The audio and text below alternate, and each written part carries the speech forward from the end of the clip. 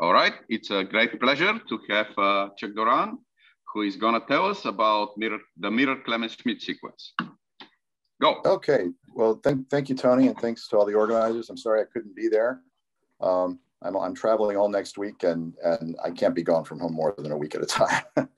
So in any case, what I want to talk about is this paper, joint with Alan Thompson. It hit the arXiv in the fall. We're adding on to it now, and we would appreciate any comments people have, either based on this talk or based on the paper. So the guide for the talk is going to consist of, first of all, background. And this is going to involve both perverse Leray, spectral sequence, and the Clemens-Schmid.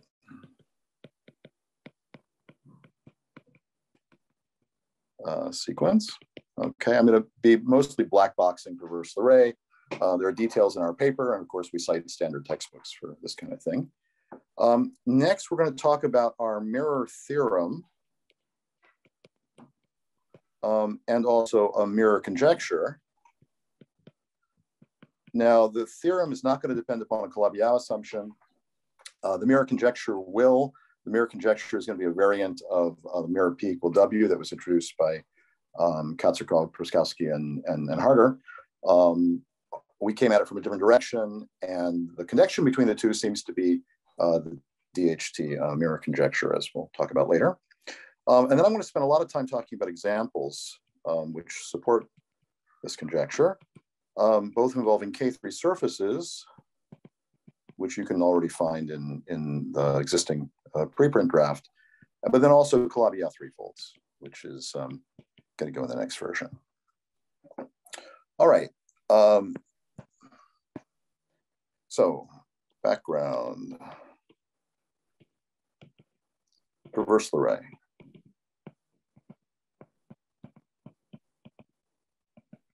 Okay, so the basic idea here is that lots of data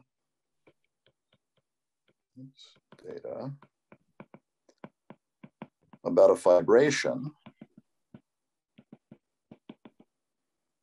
say pi y to a base b, is encoded in its Leray spectral sequence.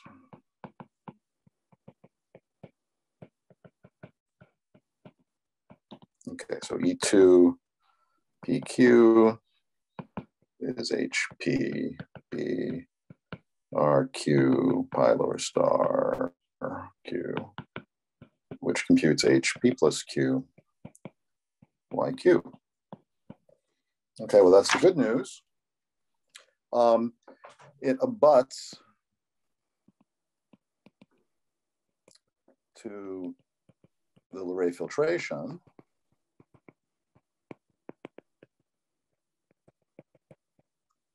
So GR, big L, L, H, K, Y, Q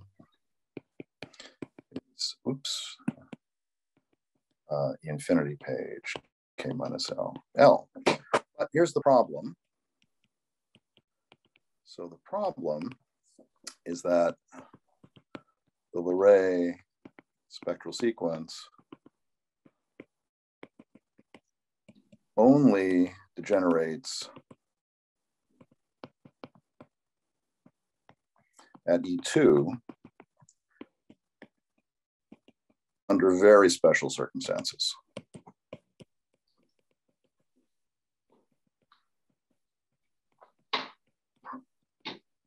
Okay, so example, pi smooth, or say B one-dimensional.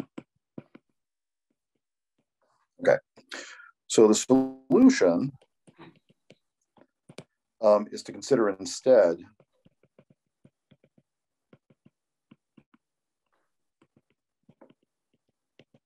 the perverse Leray spectral sequence. Okay, so the perverse Leray spectral sequence now we have E2, PQ is hypercohomology, P, B. Okay, this is middle perversity, RQ, Euler star rationals, computing H, P plus Q, IQ. Okay, and I said I'm going to black box this, but the good news is that there's actually a non kind of black boxed, a very geometrical version of this. In 2010, Mark Cataldo and Migliorini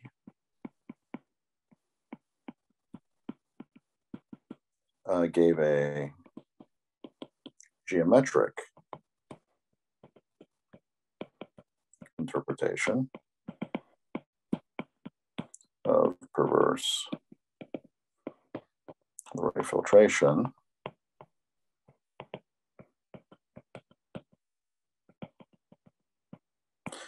using what they called flag and delta filtrations. Okay, so there is sort of a somehow lower brow, less high tech approach to it as well, if you want to go that way, and that's useful in examples. Okay, the perverse Leray filtration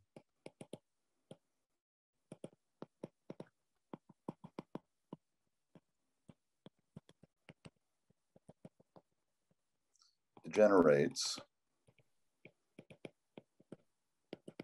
at E2 under much weaker assumptions.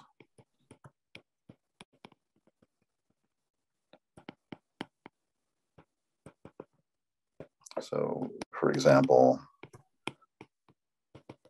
pi is projective, which is important for our applications.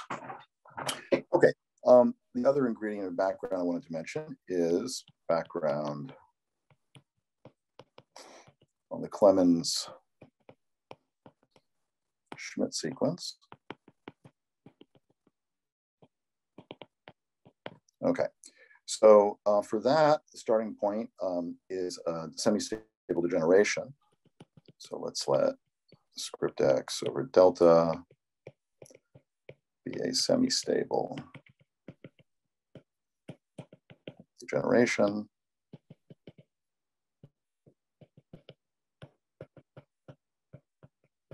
And for the benefit of anyone who is not familiar with the details here, let me just point out that by degeneration, we mean a proper flat surjective morphism from a Kähler manifold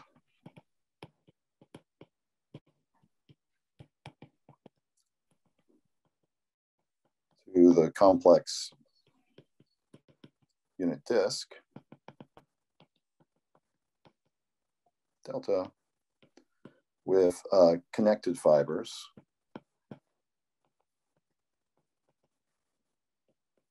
of dimension n, and which is smooth over the punctured disk. So n smooth over punctured disk. That's a start. Okay. And semi-stable. So and I want both these conditions, right? Semi-stable. We say degeneration is semi-stable if x naught, the central fiber, so is the fiber over the origin, then x naught in script x is a simple normal crossings divisor. Okay, great. So what is the Clemens-Schmid sequence? Well, if we let xt denote the general fiber. Then the Clemens-Schmid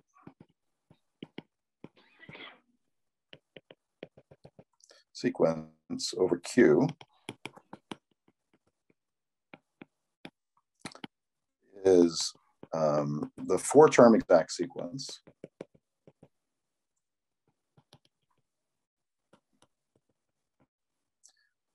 of mixed Hodge structures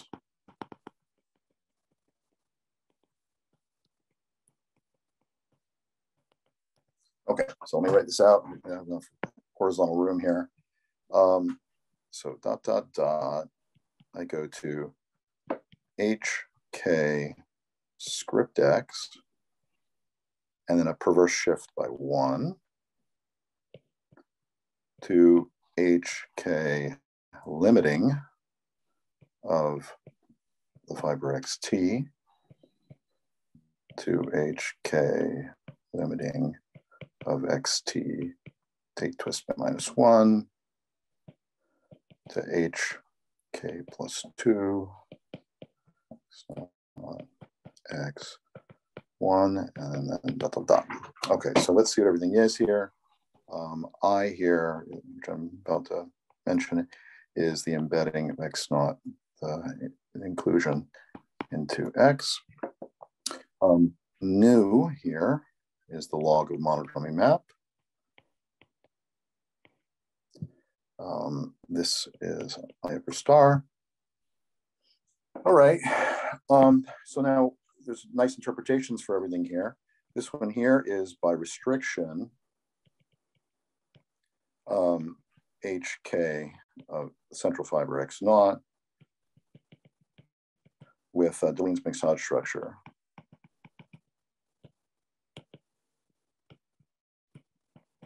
On a normal crossings variety. This one here, we're going to have the usual cohomology of XT with limiting mixed Hodge structures. And then over here, we're going to have Poincare dual to H2n minus K of X with the mixed Hodge structure from H2n minus K X Q. Okay. And what's important for our purposes today is that the terms admit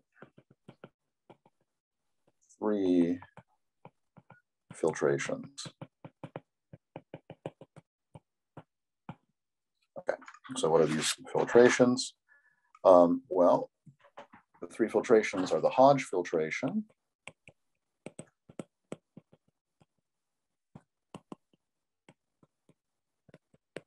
upper dot, the weight filtration,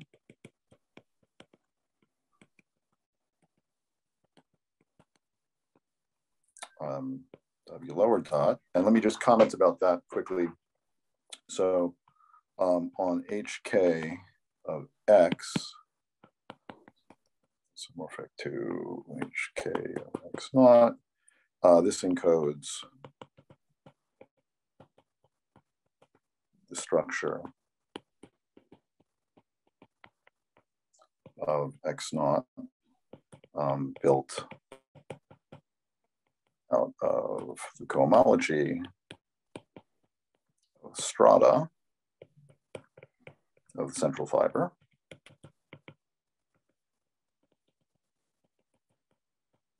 Okay, and then on HK lim of XT, as I said before, this encodes structure of this new, so the graded pieces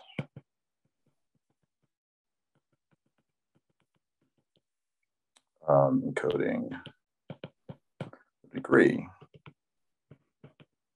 of nilpotency log of monodromy map.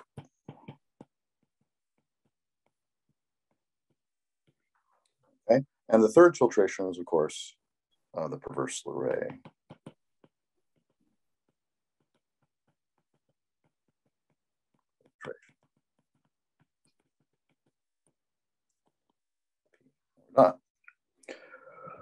Okay, and for pi x delta, such that w dot f dot define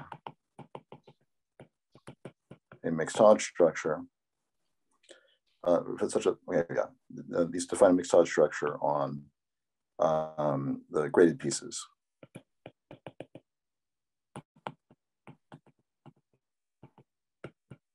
Of p dot. Okay, so better way to say that, which I couldn't find stated better in the literature than in a recent paper, but of course the ideas of this go way back, and I don't want to slight anybody who I should be citing here, but I'm going to cite the recent paper of Kerr and Laza.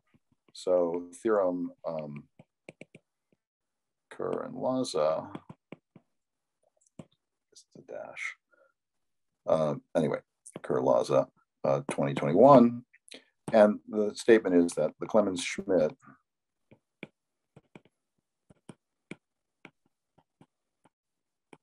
sequence is exact for P lower dot, W lower dot, F upper dot, and is an exact sequence of mixed Hodge structures on the graded pieces.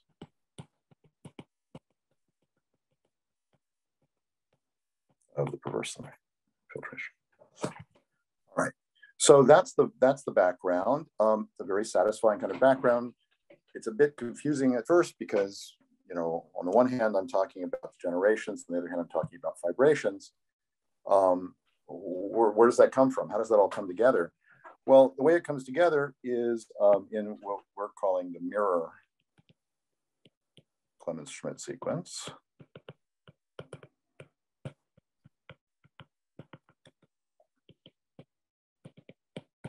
Okay, and to understand our motivation for this. I have a question. Yeah.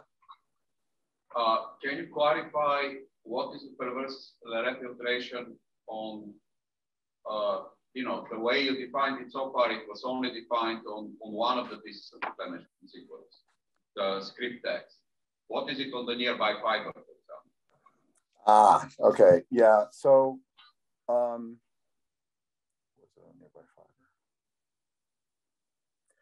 So we do this in the paper, but I have to say we're mostly just, well, how do I show it? Which step are we talking about here? I'm talking about the perverse Leray say on XP, on the cohomology of XP. What is that? I'm looking for the right place here where you're talking about. So you're talking about. Oh, no. Go to the page with the Clemens-Schmid. Oh, I'm not. Oh, I see. You're talking about the Kerr-Laza result? Yeah. The statement was that on the terms of the Clemens-Schmid sequence, there is a perverse Leray filtration, but so far we've only defined it on the homology of the script text. Yeah, no, I may have to double check that, but I think, well, I mean, I would ask Robbie or Matt to be certain, but I think the perverse Leray was induced on the fibers. I'm trying to remember how.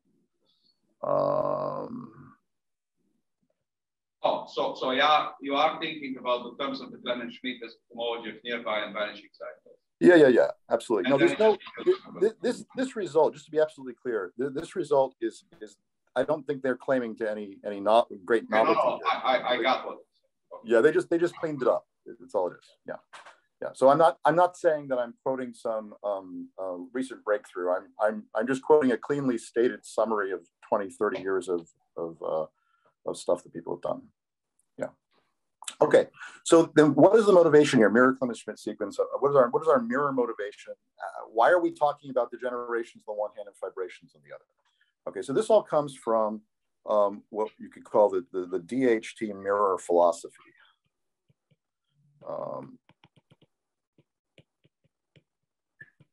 I think I actually wanted to call this thing the gluing splitting mirror conjecture, but whatever, names stick. And the basic philosophy here is that degenerations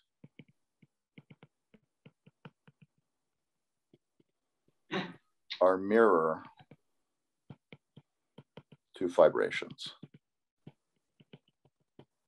Okay. And this is distinct from the, say, SYZ or philosophy or whatever. This is really in a context of really algebraic geometry. I'm talking about the generations that is algebraic geometries we care about, and fibrations as algebraic geometries. In other words, the kind of input that goes into the two bits of background that I've already talked about. Now, what's a motivation for something like this? Where did this come from? Well, imagine that you have, say, a Calabi-Yau n-fold, okay? And you degenerate it in a really simple way, that a Turin type degeneration. So what is that? That's going to degenerate it into a pair of quasi-Fano, so I'll say quasi-Fano 2 and quasi-Fano 1, quasi-Fano varieties, intersecting on a Calabi-Yau n-1 fold. Okay, and Andre Turin, I think it was in Fano lectures, or his last public lecture that I know of, he proposed smoothing these kind of configurations, intersection of pair of quasi-Fanos and Calabi-Yau, as a great way to construct Calabi-Yau manifolds in one dimension higher. And he wanted to know how this all tied into the mirror story. And so the DHT mirror philosophy is sort of an answer to that question. The idea is that we consider for each of the quasi-Fanos, and think about it if you like as a Fano with some moderate blowing up. In the case of three folds, you have to blow up a curve. We'll see later. Each one of these gives rise to a Landau-Ginzburg model over A1, LG2 over A1. And what we propose in various categories and use various technologies is that there's a gluing of these two Landau-Ginzburg models over A1 to a fibration over P1, whose fiber would be the mirror, Calabi-Yau tilde, I'll say, n-1 of this Calabi-Yau, that's the intersection Calabi-Yau, the two quasi-Fanos, and whose total space, naturally enough, is the mirror of our Calabi-Yau n-fold. Okay. So now you immediately see the rationale for why we're interested in understanding a mirror of Clemens-Schmid. Clemens-Schmid is this absolutely central cohomological result associated with degenerations, and in particular generations of Calabi-Yaus. And so we really ought to see a mirror story involving fibrations. Okay. So that brings us to really the second half of the talk, which mercifully I have already written down. Okay, so our goal is to find a mirror to the Clemens-Schmid sequence. And here's the setup, okay? So we'll let Y be a smooth projective complex variety. I want B to be the smooth projective complex variety with fixed embedding into projective space. Okay, so this polarization is going to be critical for us. It's really important for the whole theory. Pi from Y to B, a projective surjective morphism to that base. And then, as I said, I have this fixed embedding into Pn, so I can take an intersection with a hyperplane, a general linear subspace intersection of B with, so an intersection of B with a general hyperplane in Pn. Once I do that, I cut out, I call it C, but you know, whatever, it is what it is. And if you take the pi inverse of the C, well, that's our Z. Okay. Now, a priori, Z doesn't have to be connected, but that doesn't matter. All we're going to do with it is we're going to subtract, remove Z from Y, and the complement is going to be our open U. And then now those are the Y and the pi and the B and the U that we saw in the discussion earlier, the setup. Okay, good. So here's our theorem. First main theorem about this subject. There is a four-term long exact sequence for P, W, and F okay, as an exact sequence of mixed Hodge structures on the graded pieces of the perverse Leray. And the terms look a little funny, okay? We have a map from compactly supported HK of this complement to HK of Y. We have a cut product, and there's actually a wonderful quote which we reproduced at the beginning of our paper. Let me see if I can, no, I don't have it handy. There's a wonderful quote from a paper of De Cataldo and Migliorini where they comment on certain superficial similarities, at least, between this cut product behavior they were observing and the new, the log monodromy map. And what we're claiming is basically that this similarity is not an accident. It is coming from mirror symmetry, okay? And then, you know, the other terms are shifted by 2 index, and that's to be expected because the same thing was true for Clemens-Schmid. Okay, so the proof, which I won't give, you can read the paper, it's relatively short once you know all the technology. And in fact, it's a very easy consequence, I think, at some level of the hard work that De Cataldo and Migliorini put into their theory. The proof uses a sort of interlacing of localization along exact sequences, okay? So for those of you who might have seen Alan Thompson give talks of this in our preprint days, the idea was that there were these intertwined long exact sequences like this. And I've just schematically, I haven't even told you what they are, but schematically I indicated, you know, you have your U's and your Y's and your various degrees. And what one has to do is one has to construct the corresponding maps and turn these into the sequences you're after. When I gave this talk at Ohio State, Herb Clemens invited me to speak there, and you know, his comment to this point was remarkably similar to the kinds of diagrams that he and Wilfred were drawing in Wilfred's apartment in New York back in the 70s, I guess. So in any case, it is not, as I said, not a difficult proof, but it's moderately technical because it relies so heavily on De Cataldo and Migliorini. Okay, but once we have this result, okay, you want to work out examples, and explicit examples of families of Calabi-Yau degenerating and Calabi-Yau fibrations. And fortunately, from a large amount of work that I've done over the years with my former students and postdocs, we have a data bank of these things that we can draw upon. We have a complete classification of a certain type of lattice polarized K3 surface fiber Calabi-Yau threefolds that plays really well with Hodge theory and geometry. We know quite a lot about these examples involving K3 surfaces and Calabi-Yau threefolds. Based on those examples alone, we formulated something which we certainly didn't call mirror P equal W until we compared it to something in the literature, but what now we'll call mirror P equal W conjecture, motivated by this mirror Clemens-Schmid theorem. So specific to the Calabi-Yau case, and our previous theorem was not, but this conjecture is, let's let X and Y be a mirror pair of Calabi-Yau n-folds, okay? And they should play the role of the X's and Y's in the previous discussion. We'll suppose that X undergoes a semi-stable degeneration over a disk, so that nu is nilpotent of index M. So I'm thinking type M degeneration in the sense of type 2 degeneration, type 3 degeneration. That's the spirit of this. Then 3 things. Okay, so first, even though it's not built into the hypotheses, the fact that X is semi-stable degenerating should mean that Y, its mirror, is actually fibered over a base B, where the dimension of B is M minus 1. Okay, 1 less than that index of nilpotency. Not obvious. Secondly, if you look at the dimensions of the various graded pieces, now, of course, this notation is a bit hideous, but let me just say what it is. I mean, it's not too difficult. You have these 3 filtrations, and so you're slicing and dicing with your P, your W, and your F. And so for each HK, you're going to be identifying these decomposed dimensions. And the point is, this sliced and oops, that wasn't good.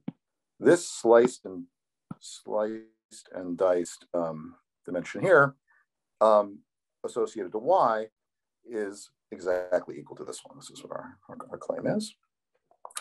Moreover, and of course, this is referring then to the generic fiber of the, or the generic Calabi-Yau in the semi-stable degeneration. And this is referring to the mirror Calabi-Yau Y. And here on this side, we have a statement about the total space of the semi-stable degeneration and that U, that complement that we talked about earlier, the complement of pi inverse of C. All right. So it's a bit hard to swallow in terms of the notation. And again, if we hadn't done lots of examples, we would never have guessed it. But once we guessed it, we realized that, and this is hence the name of mirror P equal W, we realized this seems to be a Calabi-Yau version of the mirror P equal W conjecture for Fano manifolds and LG models that was stated in the paper by Kotzerkov, Prukowski, and Harder in 2020. And this can't be accidental. And you ask yourself, well, what is the relationship, possible conjectural relationship, between, on the one hand, Fano manifolds and Calabi-Yaus, and on the other hand, LG models and Calabi-Yaus? And in the context of at least the level of technology we're using here, that is DHT. So what we propose is that the link between the two conjectures is the DHT gluing splitting construction that I alluded to earlier. Okay. Now, of course, that leaves a lot unsaid. You have to decide what level of technology you're using to address this, what level of generality. I have conversations ongoing, research ongoing with David Favero and Fenglong Yu using a rather different level of technology to address the same questions, in which case some of these questions might just pop right out as an easy consequence of general theory. But in any case, this seems to be the connection between the two statements. And it sort of highlights once again the notion that what DHT emphasizes, and really I would say the core idea goes back to Turin's original lecture, is that Calabi-Yau manifolds should be thought of as being assembled through various processes. In his case, it was running the Turing generation backwards as a smoothing, assembled from more fundamental, simpler pieces, and suitable blowups of Fano manifolds, blowups and unions, or also on the mirror side, gluing LG models to build internal Calabi-Yau fibrations. Okay, so that's the conjectural part there. Now let's get really, really concrete. Okay, so where is the actual evidence supporting this? And in fact, a lot of what I'm about to state, as I said, is stuff we computed en route towards figuring out what the correct statement of that conjecture should be. So let's take a special kind of type 2 degeneration of K3 surfaces, a Turing degeneration. So we're going to have our general K3 surface XT degenerating to a specific K3 surface X naught, or a degenerate K3 surface. So it'll be a union of two rational surfaces intersecting on a common elliptic anti-canonical curve. Okay. So if you like, we're talking about mirror symmetry for K3s, and on the other side, we're expecting to see genus 1 fibrations. All right, so the mirror K3 surface Y to XT does admit a genus 1 fibration. We saw this already, we stated this already in our original paper, the results I announced in StringMath 2016 and Sanyab, and we published afterwards in the proceedings. 2016, 2015. The talk was in 2016 because Yao moved the conference to January, or December and January. So it was technically January 2016 when I gave the talk. But in any case, the point is that we checked back then using simple results on lattice polarized K3s and Dolgachevnikula mirror symmetry, that the mirror K3 surface Y XT admits a genus 1 fibration, square zero class in the polarizing lattice, if you like, pi from Y to P1. In the context of today's discussion, if we view the base B as embedded by isomorphism into P1, then, well, the hyperplane class in P1 is just giving us a point. So Z is really just a general fiber. And in that case, we've already verified the conjecture back in that old paper. So that was definitely something that works well. Okay, You can take K3 surfaces though and sort of move it in this type 3 direction. So it's a more serious degeneration. Now, you always have a choice when dealing with classes of examples involving K3s. You know, do you want to, because there's different ways of making K3 surfaces simple. Okay, one way to make a K3 surface simple for certain purposes is to have its Picard rank be small. Another way to make it simple for other purposes is to make its Picard rank be large. And if you make it too large, if you make it Picard rank 20, well, then it's sort of these most algebraic K3s, and you're not going to be able to have non-isotrivial families of them. But if you go just shy of that to Picard rank 19, you get families of lattice polarized K3s that behave in many ways very similarly to elliptic curves. And there's fundamental reasons associated to the so-called Chiodi-Hennessy construction that justify that. But in particular, if you take XT, a K3 surface in the degeneration, to be polarized by this lattice, H plus E8 plus E8 plus minus 2K, what we might call the MK lattice, right?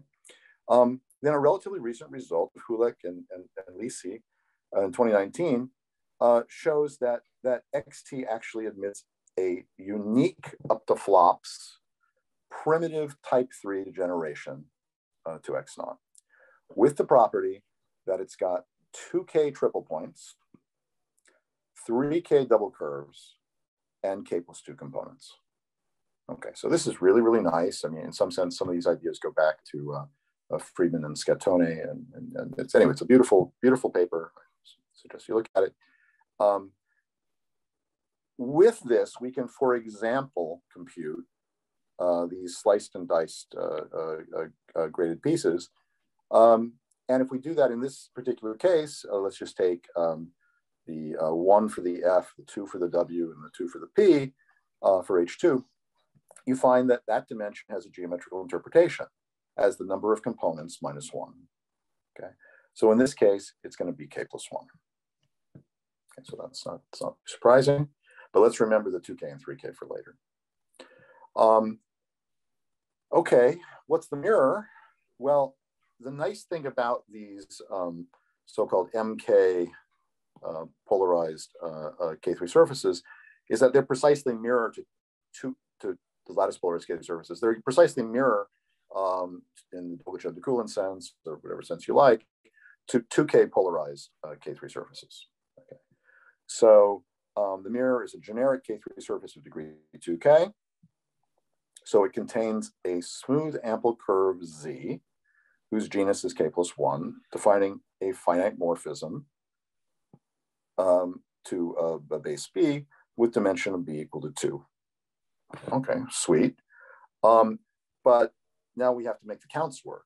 So we have to go to the other side and look at the sliced and diced graded pieces. And this is the corresponding one. And the computation we're matching here, according to the conjecture, turns out to be compactly supported cohomology on U that we have to work with.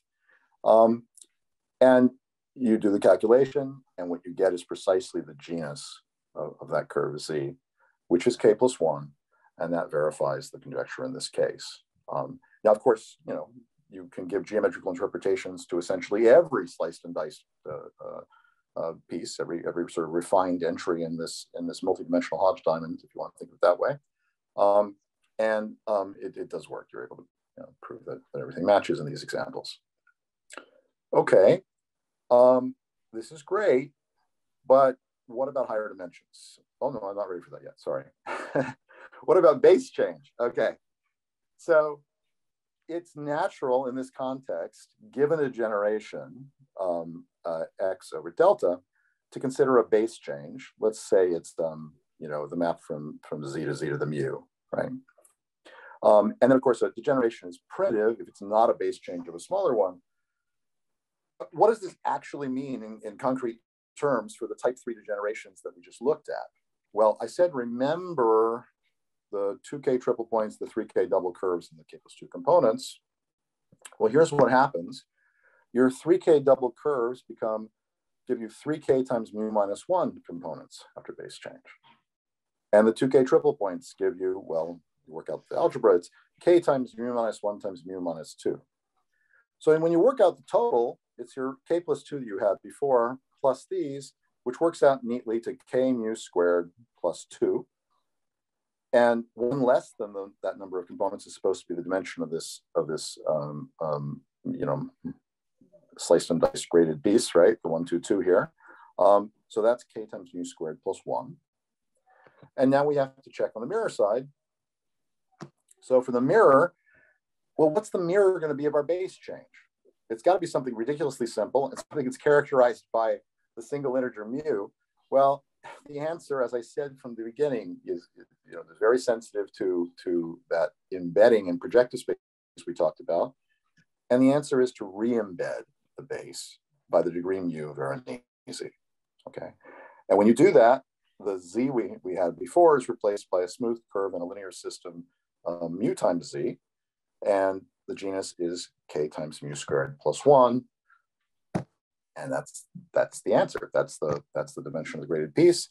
And of course, it agrees with the answer we got on the other side. Okay.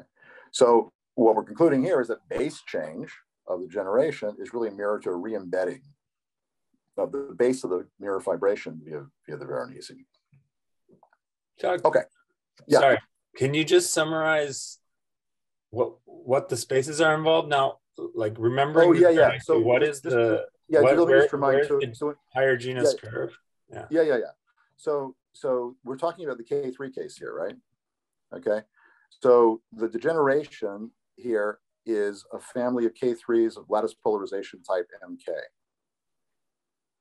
So the mirror is a 2K polarized K3 surface, right? So I mean, take K equal 2 if you want to keep it simple, and then it's M2 polarized K3 surfaces that are degenerating, and it's the quartic K3s on the mirror side, right?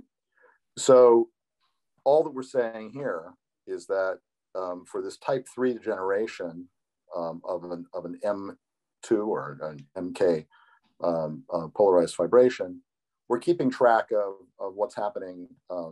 We did it back here.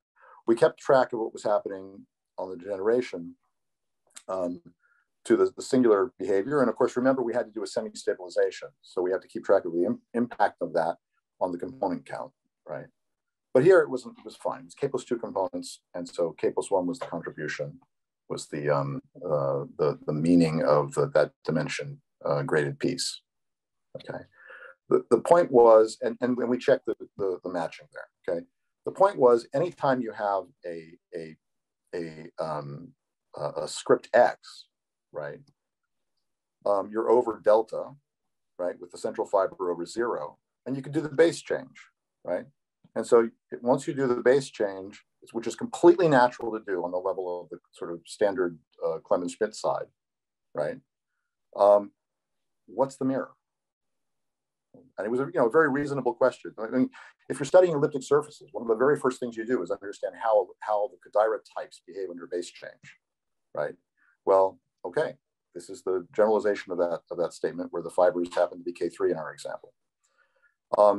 And you trace it through, as I said, and the conclusion is that under base change, it really amounts to a re-embedding of the base, right? It can't change the dimension of the base. That was fixed by the other properties, the degree of nilpotency. We're still type 3, but something changed, and what changed was, oh, okay, in the theory, re-embed B using the degree mu Veronese, then redo the calculations, a la de Cataldo, Migliorini, what have you. In this case, they have concrete interpretations in terms of the geometry of the generation. But in any case, the moral, you could call this conjecture more generally if you like, is that base change is mirror to re-embedding of the base via the Veronese map. Okay. Yeah, okay, thank you. But I'm still confused as to, like, I just want to know, when I re-embed the base, I don't remember what that means in terms of the space. Like, what is the mirror now when I re-embed the base? Where is this curve? Where is this higher genus curve? Where is the higher genus curve? I don't remember what It's in this linear system. I don't understand. But Z is the intersection of what and what, or is it? Okay, so Z here, I'll go back to the corresponding page. Not that Z, that's a different Z. So Z here is the curve that had genus K plus 1, right? Here. So it's the polarizing curve of the mirror K3 of degree 2K.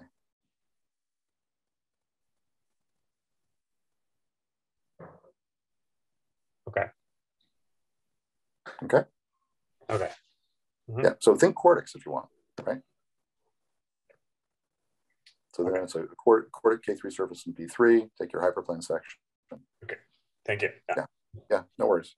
Yeah, but you see right away, right? I mean, obviously, if you're inducing quantities that contribute to your sliced and diced cohomology through what amounts to a hyperplane section of the embedding in projective space, then it's obviously very sensitive to that embedding. And re-embedding is really nothing more, in this sense, is really nothing more than taking this kind of linear system, re-embedding via the Veronese. So anyway, this was a nice thing that we illustrated just in the context of K3s to show what happens. But you could say, oh yeah, this is a basic principle. As soon as you start talking about the Clemens-Schmid story for X, you have to ask, well, what happened to the base change? And since we're talking about the mirror story, we're telling you it's re-embedding the via Veronese. Okay, but this is all surfaces, and I would say a deficit of the current draft of the paper is that we don't give more examples in higher dimension. Let me talk in the time that remains, I think I have about 9 minutes, about the Calabi threefold case, specifically everybody's favorite Calabi threefold, which is the quintic Calabi threefold X, okay? So here you have a pair of Turing degenerations. They come from the very important formula that 5 is 1 plus 4 and 5 is 2 plus 3, okay? So it's degenerating your quintic threefold in P4 into a hyperplane and a quartic threefold, whose intersection is, of course, a quartic K3 surface.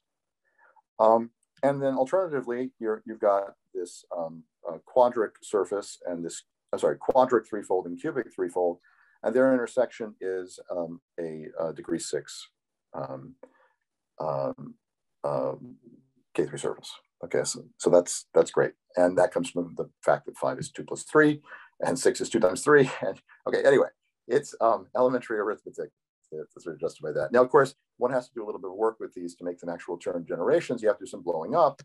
In both cases, you need to blow up one component, either component doesn't matter, in up to birational equivalence, in a curve C given by intersecting the corresponding ZI with a hypersurface of degree 5. So for instance, it's a degree 20 curve that you have to blow up in this first case, because 4 times 5 is 20. Okay. Now you do the work, okay? And you check that in such a situation with the Calabi threefolds, the filtration's dimensions depend on 3 parameters, call them U, V, and W. Here, W is H2 of X. V is the sum of the H2 of the 2 components of the Turing generation. And mu is 20 minus the rank of the induced lattice polarization on the double K3. Okay. So with the notation that we had in our preprint on the arXiv, you can write down for the cohomology of X with limiting mixed Hodge structure exactly what this, as I said, slicing and dicing of these graded pieces are. So we organized it by, degree graded pieces for perverse Leray, but then for each one of those, of course, you get a table, and that's going to have the 2 possible values or the specializations of the W and F. Okay, in any case, you then do the same thing for the cohomology of the total space, and you work out the filtrations. And again, everything depends upon these 3 quantities, U, V, and W. Okay, but what are the actual numbers in the case of the quintic with its 2 degenerations? Well, it turns out they're 1, 81, and 19 for each of them. Okay. And the only tricky one to compute is V. Okay, so remember V is the one that's comes from the H2 ones of the two components of the Turing degeneration. Not surprisingly, because we had to blow up a complicated curve. But it's not bad. It's just the sum of the H2 ones, the original components, plus the genus of this blown up curve. So you work it out, and then you have it one for the split to 1 plus 4, another for the split to 2 plus 3, and you get these nice descriptions. And of course, notice that 30 plus 51 is 81, and 76 plus 5 is 81. So everything's behaving as it should. And then what about the mirror? Well, the mirror story, I'm sorry, I left out a parenthesis here. Well, the mirror for W is H21 of Y. That was mirrored to really what amounted to an H11, so that makes a lot of sense. V turns out to be the sum over all the fibers of the number of components of the fiber minus 1. And again, this looks a whole lot similar to formulas that have been kicked around for ages involving elliptic fibrations and for elliptic surface theory that you may be familiar with. And then U is the rank of the monodromy invariant lattice polarization on the K3 fibers. So I won't go through the details, but we verified the mirror P equal W prediction here for the quintic for both Turing generations. And in fact, there are similar more complex calculations that we've done that apply to the more complicated generation of the quintic, 5 equals 1 plus 1 plus 3, okay, into the union of two hyperplanes and a cubic threefold. And now the mirror is a Calabi threefold Y, which is fibered over a surface base B. That's a genus 1 fibration. And as you might expect, all of the details of these cohomology calculations are encoded in the structure of the detailed elliptic fibration there. And you have to worry about the way in which the discriminant components intersect. And there's a lot of work to be done, but it works. And so we're able to show this. And just to be absolutely clear, what's really special about this situation and very nice is that this degeneration we're talking about here, okay, actually you can think of as coming from our X1 union X, oops, that's supposed to be a 4, X4 and X2 union X3, okay, to X1 union X3. And on the mirror side, well, the lattice polarizations of the fibers for the X1 union X4, as I said, you get an M2. For the X2 union X3, as I said, you get an M3, lattice polarized K3s. And these two lattice polarizations share an elliptic fibration, okay? And that common elliptic fibration you can define, which is compatible with both, is what's underlying the mirror geometry Y over B mirror to this picture here. So it's a beautiful story. We'll tell the details of the threefold case in the updated version of the paper in the archive soon. Chuck. Yeah. Is the base B P113? Let me get back to you on that, because there's some serious subtleties having to do with what you have to do to make sure that you get an actual fibration instead of having the dimensions not work out for the fibers. So let me get back to you on that. Yeah. Okay. Yeah. Okay. Any other questions? So Chuck, just to follow up on that, I assume you're thinking of the base as P2, P. Yeah. Or some blow up. So in fact, there are two versions of this fibration. One described in my paper with Mamendier, another described in a paper with Fenglong and Jordan. And there's a birational map relating the two. And the one with Fenglong and Jordan is more natural for this purpose. But the base being P2 would lead, this is what I'm saying, it leads to a problem with, dimension jumps in fibers. So you have to be really, really careful is what I'm trying to say. So with the analysis that we're adding to the paper Alan and I are doing, we're paying extra close attention to those issues. So that's why I'm hedging a little bit, because as I said, the same elliptic fibration over a open base is common to both of those two references. But the nature of the choice of compactification differs between the two. And there's a preferred compactification here. Mm-hmm. Mm-hmm. Yeah. But can you say again, because I got a little bit lost at the end. X and Y are Calabi-Yau threefold? Yeah, X is the quintic, and Y is the quintic mirror. Yeah, so X is literally the quintic. That's the example here. And the Y over B, the genus 1 fibration has no multiple fibers? Done right, it has no multiple fibers. Okay. But the done right is the hard part. So that's why it's not in the paper yet. but we got it. It'll get updated soon with the Calabi-Yau threefold stuff. But as I said, what's really nice about this from my perspective is, we have a sort of depth 1 Doran degeneration, and then we have a further depth degeneration. We have these two degenerations, which you think of separately, but then they both degenerate further to this guy, right?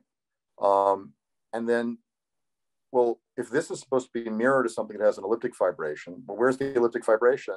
How does it relate to the K3 fibrations that are mirrored to these two?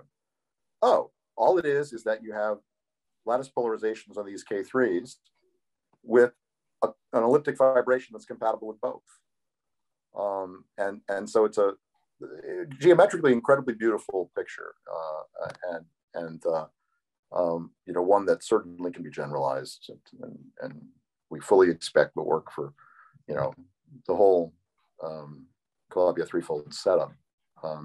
But right now, all the details are only in place for the quintic. But again, we always start with the quintic. That's the history of the subject. Okay, thank you. Any other questions?